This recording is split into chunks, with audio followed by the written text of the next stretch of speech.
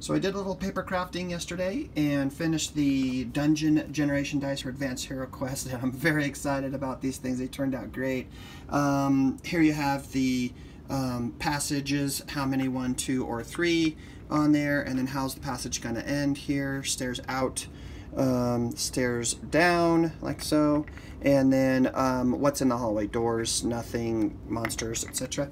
And then here you have the rooms, hazards, quest rooms are here, and then just regular rooms there. Perfect. And then here we've got 1, 2 doors or nothing there. And so here's how this works. So you roll the passages. There's 2 passages.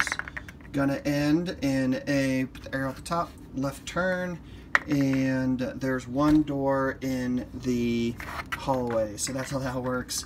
And then we open the door, we find this 1 regular room, and boom, 2 doors in there. So that's it. So I think I've been thinking about a dice tower to make for these 2 to kind of finish things up. I think that'd really set it off, and put a little tray of the hallway passages and end pieces there too. So got a lot of ideas brewing, and we'll see how that shapes up. But there you go. I'm loving these things.